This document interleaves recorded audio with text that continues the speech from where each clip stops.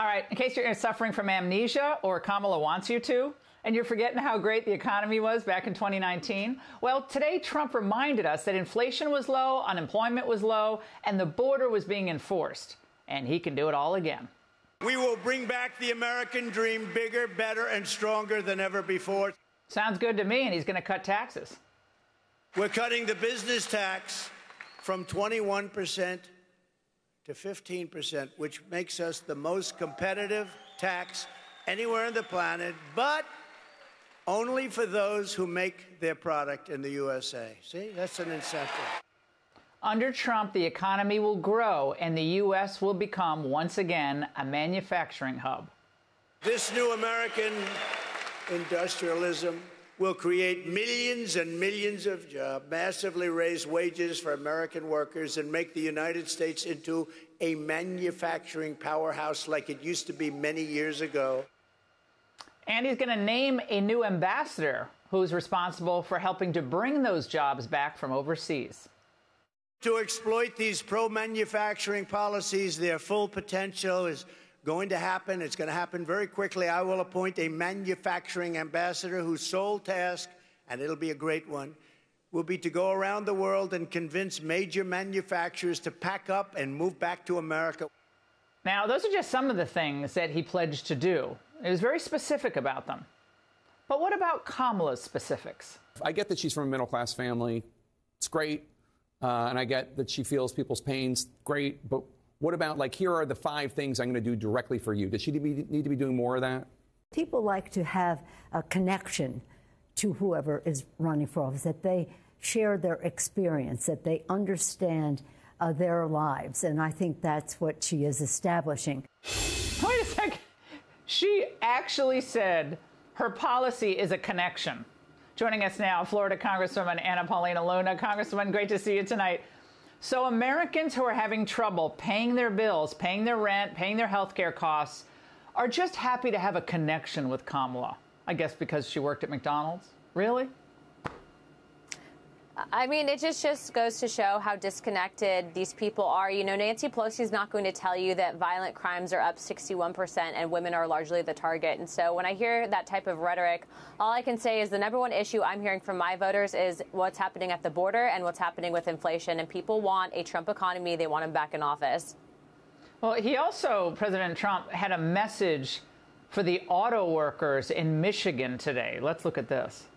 To the auto workers in Michigan, Georgia, and all other parts of our country, I am pinpointing you for greatness. Your industry has been decimated by many decades of incompetent leadership, both political and at your company level. But we're going to turn it around, and we're going to turn it around fast.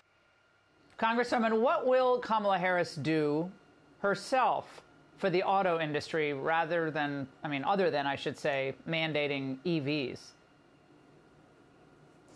Frankly, I really haven't heard much of her policy positions except for her laughing. What I can also tell you is that as far as I know, she's not going to be bringing those jobs back. And as you just stated earlier, they're massively pushing these EVs, and that's all only benefiting their large donors here in Washington, D.C. that own these corporations that are giving to their campaign. So I don't think it's going to be much for the American people. But good news is that we're pulling ahead, and we need people to show up to the polls, vote early, vote in person, and we're going to bring home the win this November. Yeah, there's some good numbers out today. In the Quinnipiac poll, a few others. Others show it, she might have a lead here or there. But, we were led to believe, I think the electorate, we're led to believe that, Trump was losing steam. The enthusiasm gap was favoring Kamala Harris. But what we're really finding is after that debate, Americans still are having trouble paying their bills, are still worried about the border, and they're still not thrilled that we're shoveling all this money out to Ukraine. I don't think any of that's changed because of a debate. No, not at all. And in fact, I think Zelensky showing up to campaign for Kamala. I mean, do the American people really want to continue supporting Ukraine's pensions? I don't think so. I was just with President Trump over the weekend, and what I can tell you is he is working so hard for the American people. He has a massive amount, especially of women's support. I was in North Carolina, and the amount of women showing up that want safety, want protection, want a leader like President Trump that will help fight a lot of this violence that we're seeing with a lot of these illegals coming here. I mean, it's just going to continue to Election Day. So we're going to help him bring home this win. Speaking of the speech that he gave in North Carolina, this comment is making a lot of waves from some of the feminists out there. Let's watch. I make this statement to the great women of our country.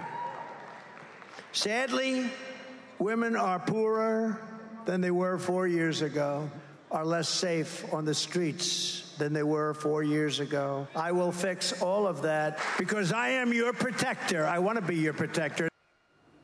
Now, Congresswoman, the left-wing media have been attacking him for that.